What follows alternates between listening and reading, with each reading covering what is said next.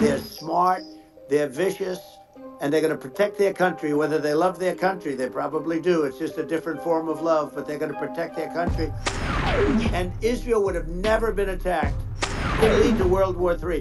That can lead to World War III. The Middle East can lead to... We have numerous places. That could end up in a World War III right now for no reason whatsoever. I think you're right. I think people underrate the risk of World War III, and it's just when looking at the risk of global thermonuclear warfare, it's game over for humanity, and it's something that people have, I think, after the end of the Cold War, people have become complacent about, but they actually have forgotten that there are currently a lot of nuclear missiles that have targeting parameters for the United States from 100%. Other countries. And one of the things we're going to do is we're going to build an Iron Dome over us. Israel has it. We're going to have the best Iron Dome in the world. We need it, and we're going to make it all in the United States. But we're going to have protection, because it just takes one maniac to start something. We're going to have protection, and we're going to have. Why shouldn't we have an Iron Dome? Israel has one.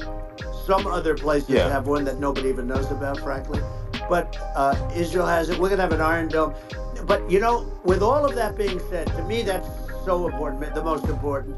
But with all of that being said, the election's coming up, and the people want to hear about the economy and the fact that they can't buy groceries because they don't have enough money to buy groceries. The inflation has killed them. Food prices are up 50, 60, even 100% in some cases. And this stupid administration allowed this to happen, and it's a shame.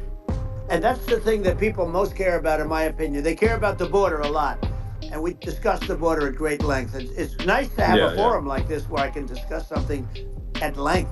And by the way, you think Biden could do this interview? Do you think that Kamala could do this interview? They would take a pass on you. No, they could not. So they don't need Elon.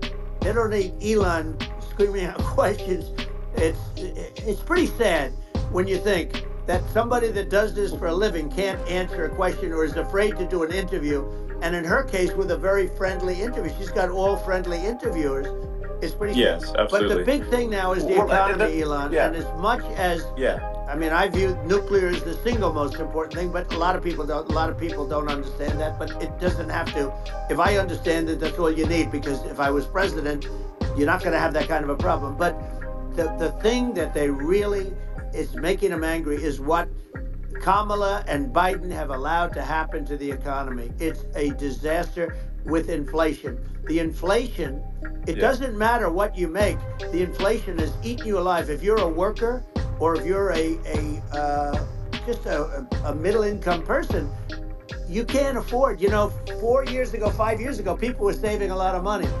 Today, they're using all their money and borrowing money just to live. It's a horrible thing that's happening. Don't miss out. Follow Oneindia for real-time updates.